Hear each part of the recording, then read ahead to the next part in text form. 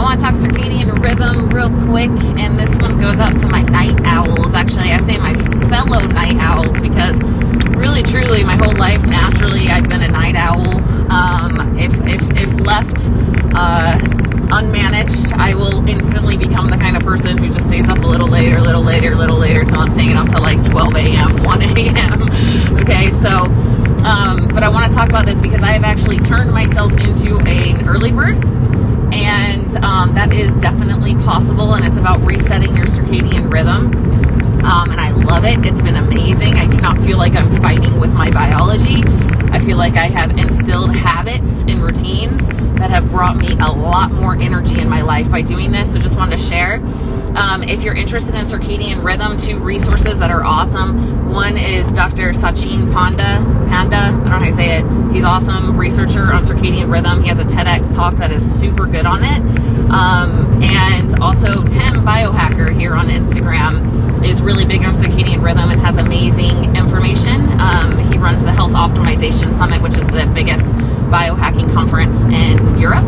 He's actually coming on my podcast soon and goes into this, but he has a whole course on health optimization, and circadian rhythm is the first thing he talks about. So those are 2 really good resources. All right, so why care about circadian rhythm? All right, for the first thing, honestly, like to kind of hit you where I know you're interested, and that's body fat and body composition. If you get in a pattern of staying up later at night, 2 things happen. One, now you're staying up later, and what happens? The longer you stay up, the hungrier you get again after dinner. Who's been in that boat? I know if I stay up late enough, I stay up till midnight, I'm gonna get real hungry around like 11:30 or something. I haven't eaten since like 5, I'm gonna get hungry again. And so then what happens? We eat food, which then gives us energy, and we stay up a little bit later. But guess why this sucks? It's not just about body fat. This sucks because our bodies are meant to be able to repair our stomach lining and be able to make good microbiome during that nighttime process. Our whole body repairs. Sleep is a repair process. But what happens when we got a bunch of food in our stomach that we just ate? Now our body can't do that. It's busy trying to digest all this food and send nutrients everywhere. So during your repair process of sleep, you're not actually repairing. You're digesting, which also can make you have less good sleep quality, right? It can decrease sleep quality because you're staying in a lighter phase of sleep because your body's busy trying to digest all that food you just ate. So that's a big deal. So then when you wake up, Dr. Panda, I don't know how you say his last name, but what he describes, they did a study on some mice, and they gave half of the mice, these are the same, born to the same parents, same genetic mix. They gave half of the mice food to be able to eat whenever they want. They put them both on like a standard American diet version of chow. Half of them, they let them eat whenever they want. Half of them, they put them on basically intermittent fasting between an 8 and 12 hour eating window. At the end of 18 weeks, the mice who ate whenever they want all had disease, all kinds of different diseases. The ones that were intermittent fasting in a closed eating window, no disease at all, none of them. Crazy, right? Okay, I'm hitting the canyon here, headed up to Park City, so hopefully I don't lose you guys. I'll try to be quick.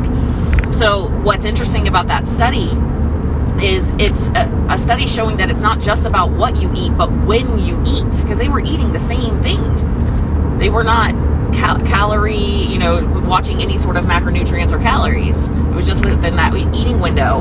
And so when you get better sleep, you wake up, and this is where Dr. Panda starts talking about clocks in our bodies. So he describes that they have discovered that our brain has a clock, and every cell in our body has a clock that's on a time release of chemicals and hormones. So if you're in that life where one day you wake up at 5 and the next day you wake up at 10, and one day you eat at 6 a.m. and other nights you're eating at 12 a.m. before you go to bed, you're confusing your body on what to do in order to release these hormones and neurotransmitters in a cascade that keeps us in a more efficient place. It's taxing on the body. It's exhausting on the body. So when we get into this flow, that's why I love intermittent fasting. That's why I get up early every day and do my meditation, my morning routine, my workout, because I know that my body will become more easily able to predict when to release those chemicals to get up and go, when to release melatonin so I can go to sleep at night. Dr. Panda also I feel so American, I think it's Panda. But he talks about how blue light, which I'm sure you guys are familiar, but there's a protein called melanopsin. So when blue light goes into our eyes at night, which is not natural, right? At nighttime, blue light goes away in nature, but we have it on all of these screens. And so that goes in through our eyes, and that's an alertness chemical, and it prevents the release of melatonin.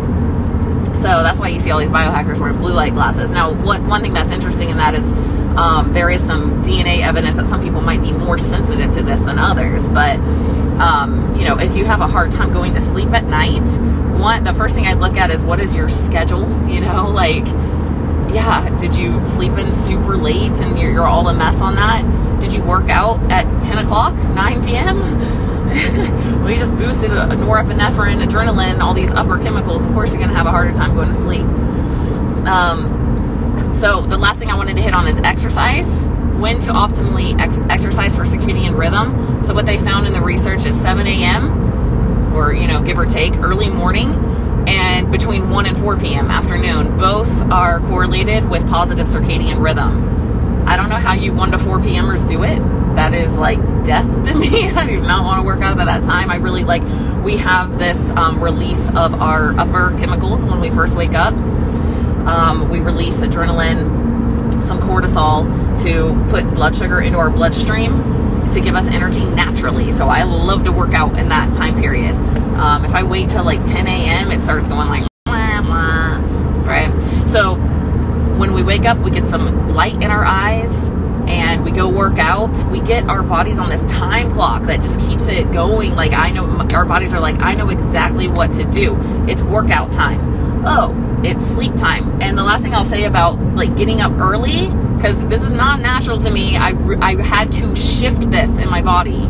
It's natural now, but it wasn't. I used to look at early birds like, y'all are weird people. Like, there's no freaking way I'm getting up at 4:30, 5 o'clock in the morning, you crazy weirdos. Well, I am one of those crazy weirdos now, and I've shifted my body into that pattern. So it's simply that. It's just a pattern that I'm used to now. But what's cool about it is when you get up that early, you actually start getting tired by 8, 9 o'clock at night. And guess what? Then guess what you aren't tempted to do? Go eat again late at night and ruin your body's ability to repair your gut lining and the other parts of your body that need to be repaired while you're sleeping. I've said this for so many years, and I'll say, wow, gorgeous, the sun is rising in Park City, but I'm going to get washed out here. I've said this so many times. One of the most simple, easy ways to lose weight or maintain a good body composition is don't eat at night. Don't eat at night. I know you've got all these like calorie counter coaches and stuff, and they're like, it doesn't matter when you eat, but it's not just about that. Like, it's the combination. Oh my God. Sorry guys. I gotta look at the road here for a minute. But it's the combination of a few things. It's one, it's like allowing your body to be able to repair while you're sleeping. And also the last thing is, like, just from a common sense level, eating late at night, you do not want to be hungry when you have the least amount of willpower. Who feels like they make real good decisions for themselves at 11 o'clock at night? Yeah, no, I heard somebody say once, nothing that builds your life happens after 10 p.m. I really feel that way. Like, just freaking go to sleep. The other night, yesterday, or Sunday night, I got home from my trip, and I had this like one little project I wanted to crank out, but it was like 9:30 at night, and it was interesting to see my pattern, like my stress response, because as I was sitting down to go do it at like 9:30, I wanted to go grab a snack, and I was like, hold on a second, this is unlike me to eat that late at night, right? And I was like, I shifted into choosing instead to go to bed, and all of a sudden I didn't feel hungry, and I was like, that's just a stress response. Interesting. I was like, nope, day's over, girl. Surrender. It's over. You can work on it in the morning. And that's what I did. I went to bed, felt amazing when I woke up, felt lean and strong, ready to go, cranked out some work for an hour, hit the gym, and boom, here we go again. You know, so I cannot emphasize enough how important circadian rhythm is. If you're a shift worker, find a new job. End of story, period. It is one of the most detrimental things you can do to your health. There's something else out there. If you're a nurse, I've had so many nurse clients, I cannot tell you what I have seen happen in their health when they get off of this. Some days I work this schedule and some days I work in the middle of the night, and then they get off of that and they find something else for themselves and they start working regular hours. Boom. They start sleeping regular, everything goes up. Instead of being this like anxious, depressed mess that can't lose weight, and they just go into like power. And they start losing weight and they start feeling amazing. So if you're a shift worker, you got to get out of that. There are solutions. That is not the only option for you in your life. I promise you can find something else. Detrimental to human health. Shift work is detrimental to human health. You want to take years off your life? Be a shift worker. What I mean by that is working all different schedules and hours. So if you want to make things flow and you want to make this game easy, get into a healthy circadian rhythm. And for me, a lot of that, I was real good on the morning routine because I'm a doer and a goer, right? But I was not so good. Doers and goers are not always super awesome on the evening routine. I just realized I had like a string on my jacket this whole time. If you can work on that, and a lot of it is letting go. I actually used to do a process called sunset gazing. It's like a spiritual thing where you like watch the sun set and try to emulate that in your life of seeing how nature doesn't try to hold on and cling to everything and just like lets it go. It's okay. Tomorrow's going to come. It's that same concept at night. It's like, let it go. You know, today was beautiful. Gratitude for everything that happened today and looking forward to tomorrow, you know? So my nighttime routine is one, I calm down. I'm present. I'm not doing like crazy stuff. I'm not like scanning through social media and reading personal development books and watching like things that excite my brain on YouTube. I'm not going out and doing things at like 9 o'clock at night, 8:30 at night, right? It's like it's shut down time. I'm present with my kids or with myself, cleaning up, just kind of like chilling. And then for me, what has helped is setting out my clothes for the gym the next day later, because it's just this little signal like that I'm like looking forward to going. For some reason it helps me look forward to going to sleep because I'm so looking forward to my morning routine and gym time the next day. I do take melatonin. I'm actually very, very interested in high dose melatonin right now. It's something I'm looking into. I've got Dr. John Lawrence coming on my podcast soon to talk about that. And so I do use melatonin. What they have found, well, this is what Ben Asadi told me at biohacking conference. I haven't like looked into this yet, but he said that we found that taking melatonin actually does not downregulate your natural production of melatonin. So I'll look into that, but I have found that to be true because sometimes I'm just like, I don't need melatonin. I'm freaking tired as crap. I just go to sleep. So I haven't found it to downregulate my own production of melatonin. And for me, high dose melatonin, what I've experimented with is anywhere from 20 to 60 milligrams. So yeah, definitely high. Dr. John Lawrence, he has a high dose melatonin suppository. I kid you not.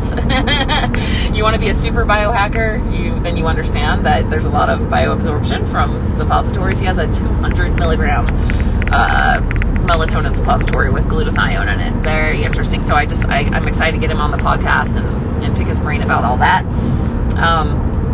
All right. One little note on that I'll share real quick.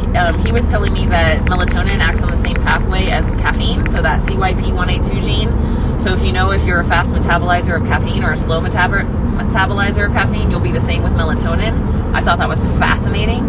I have never felt groggy from melatonin, but I know some people have said they do, and I wonder if they're slow metabolizers of caffeine, because I'm a fast metabolizer of caffeine, so maybe that's why I've never felt groggy from melatonin. It puts me out like that, and it's like amazing.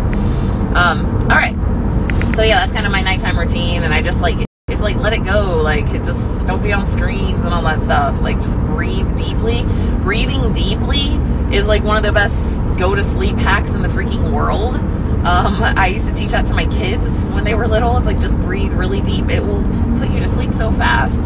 So, yeah, nighttime routine, letting go. A lot of people like to do journaling, gratitude, visualizing how they want their day to go the next day, so their subconscious can start working on manifesting that the next day. Whatever you want to do, you can do. Joe Dispenza's meditations are really nice at nighttime.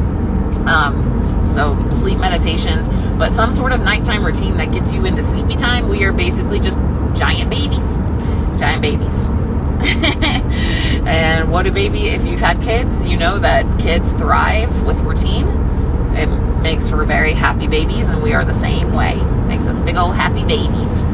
So anyway, just encouraging that to get in that flow, working out at the same time, stop eating after dinner, allow yourself to let go, watch out for blue light, see how you respond to that. You can put things on your phone or laptop if you absolutely have to be on it in the evening, you know, to make sure you're not getting blue light. You can get blue light blocking glasses. I have a discount code with Raw Optics, which is awesome blue light blocker company, and their stuff is super stylish. So it's on my website if you guys want to check that out under discounts.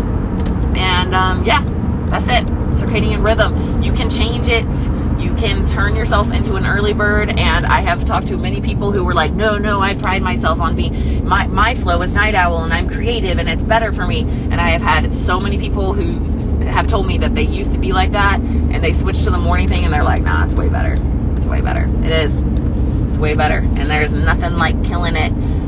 Like, you have accomplished so much in the day before everybody else is even like starting to get up and get their coffee. I freaking like it. I freaking like it. And then you're not hungry at night and all the things. It just creates this awesome flow. So just encouraging that. If you don't have a good circadian rhythm and you're all over the place, you're making your life unnecessarily difficult. You're making weight loss unnecessarily difficult. You're making yourself more likely to be anxious and depressed. You're inhibiting the longevity of your life, your body's ability to repair itself, and all of that. So circadian rhythm is huge. Again, if you want to look into that more, Dr. Sachin Panda or Tim Biohacker are awesome resources on that. Okay, thanks for listening, guys. Hope you guys have a great day. Bye.